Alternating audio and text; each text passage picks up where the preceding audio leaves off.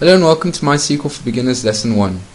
Today marks the beginning of a new tutorial series called MySQL for Beginners, and it's going to be dealing with MySQL, which I'm sure a lot of you have been waiting for.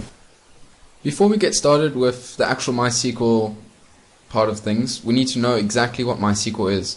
Because this description is so long, I'm going to leave it out of the video and I'm going to post the textual description on our website. The URL is in the description and it should be on the video screen if I've used annotations correctly.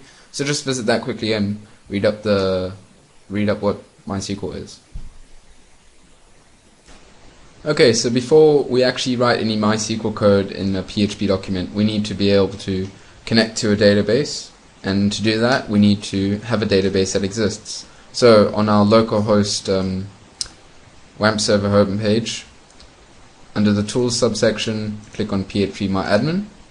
You'll soon be getting very used to this program. And then you want to create a new database. So for the sake of this tutorial, we'll type in my database and simply click create. The database is created, but the database is currently empty. So you need to create a table, and we'll just name this my table. And this works just like any table you would draw yourself. It has columns and rows.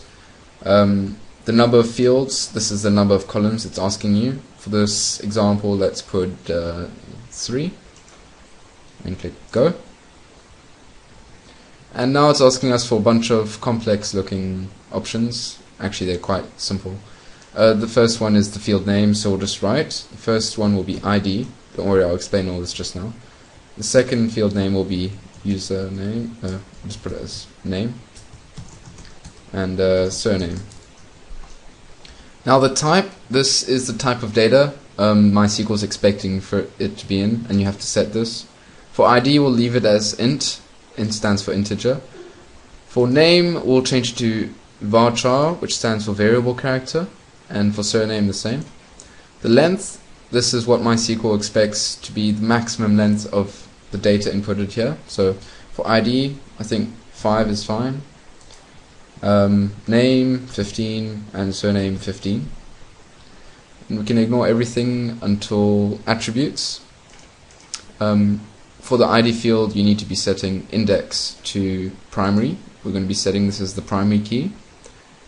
And auto increment, you check this, and what this is going to do is every time a new field, a new piece of data is entered, it's going to add 1 to the ID field, to the ID row.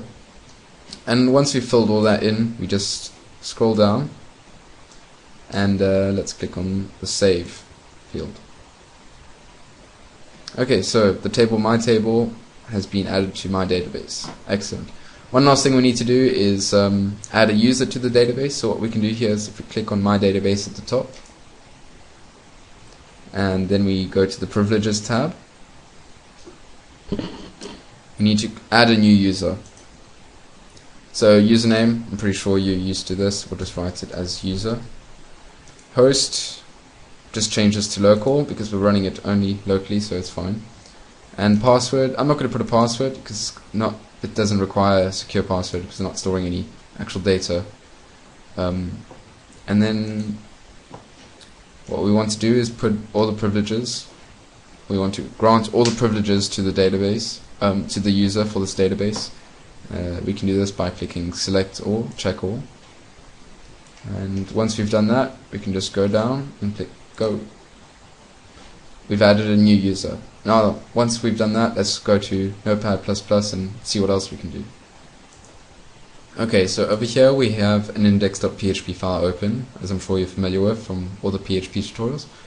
We've got our 2 PHP tags. To begin, we need to connect to the database. We need to create a connection between this page, index.php, and the database that we've just created. But the way we do this, the first thing we do is create a variable called connect, and we'll set this equal to a piece of code called MySQL_connect. And there are 3 main parameters you need to pass through the parentheses. This is the database name, the database host, the username, and the password. So this isn't actually how you write it, but it's just to show you. I'm going to replace this with what we actually put. So for our database host, we're hosting it as local host. Our username was our username was user, and for me I didn't put a password, but we still need to write 2 double quotes to signify no password. So that's just a variable connect. For MySQL connect, right now it's not doing anything. We need to pass an if statement, like so.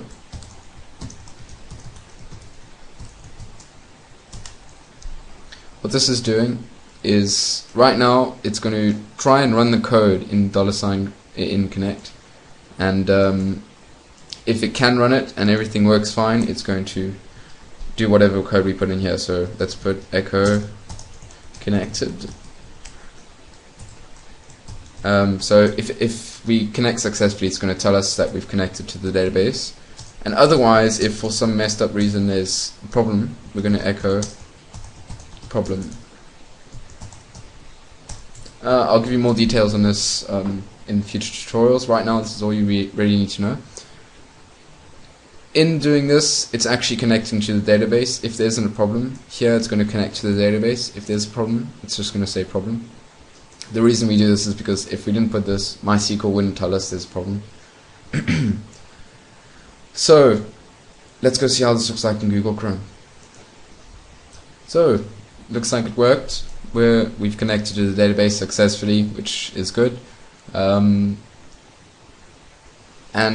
again, if all of this database talk is confusing you because, I don't know, it's the first thing you're learning, go back to my post on my website where I've actually explained everything. I did this to make the video shorter and less tedious. So that it worked. Alright, so I know today might not have been the most exciting lesson, but every time you start a new language you need to learn the basics of it first before you get to the interesting things.